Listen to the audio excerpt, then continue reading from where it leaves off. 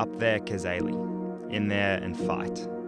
The lyrics are known to every fan of Australian Rules Football and have been part of the sport since the famous Up There Cazaly first appeared as the song behind a VFL advertising campaign in 1979. That famous three-word cry, however, first entered Australian folklore in the 1920s. So just who was Cazaly, and why has he been immortalised in footy's most famous song?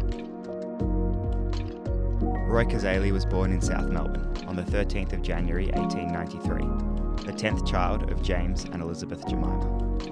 From an early age he excelled at rowing, cricket and football, demonstrating a keen sporting intelligence and incredible natural athleticism. He began his football career at St Kilda in 1911, possessing a towering leap which he developed by leaping for footballs suspended from his roof. His athleticism allowed him to play in the ruck, despite standing at just 180 centimetres tall.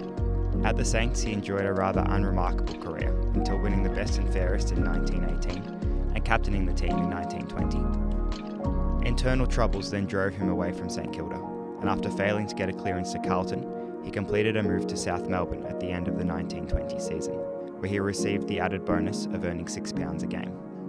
Soon Cazaly was dominating for South. Their on-ball combination became known as the Terrible Trio, with Cazaly as the ruckman, Mark Tandy as rover, and Fred Skeeter Fleeter as the now extinct ruck shepherd. It was Fleeter who would coin the famous cry. Cazaly praised his teammate as a great player to work with. He fought his way through formidable packs so that I could get a clear run at the ball. He would then inspire Roy to leap for the sky by yelling, "Up There Cazaly." Soon the cry was taken up by the South Melbourne crowd, who would delight in encouraging him to leap into a ruck contest and belt the ball clear, or fly for spectacular marking attempts. In Roy's words, "When I was to go, Fleeter would yell, 'Up There Cazaly,' and up I'd go." The crowd then began to catch on to the system, and they'd yell the same thing.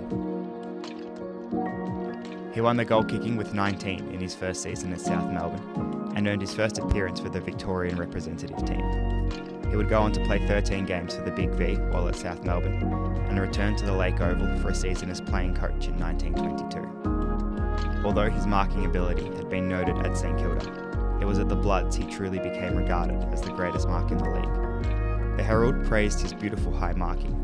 The Australian admired that Cazaly marked amazingly, and following a match against Essendon, the Record reported, "His marking was one of the features of the game. At times he seemed to hang in the air before getting the ball." This may have been no coincidence. Cazaly attributed much of his amazing leap to what he called the art of breathing. He would fill his lungs before leaping for the ball, in the belief that oxygen gave him added levitation and energy. In 1925, he left South Melbourne for a season as playing coach at Wynyip for a lucrative £12 a game, returning to the Bloods for 2 more seasons in 26 and 27, before leaving for the City Football Club in Launceston. Over the next few decades, Cazaly would coach and play for teams across Victoria and Tasmania, managing to earn another 5 representative games for Tassie.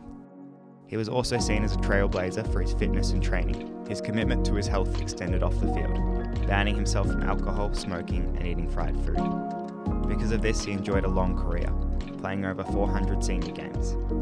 In 1941, he played his final professional match for VFA team Camberwell, aged 48, although there are reports he later participated in a Tasmanian veterans match at the age of 58.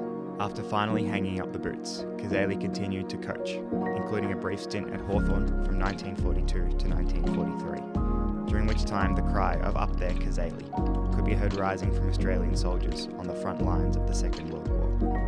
He passed away aged 70 in October 1963 as a legend of Victorian and Tasmanian football, having been described as the greatest Australian footballer between the 2 world wars.